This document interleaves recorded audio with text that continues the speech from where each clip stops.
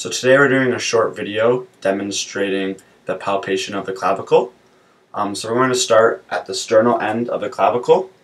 This is the medial end, which is superior to the sternum.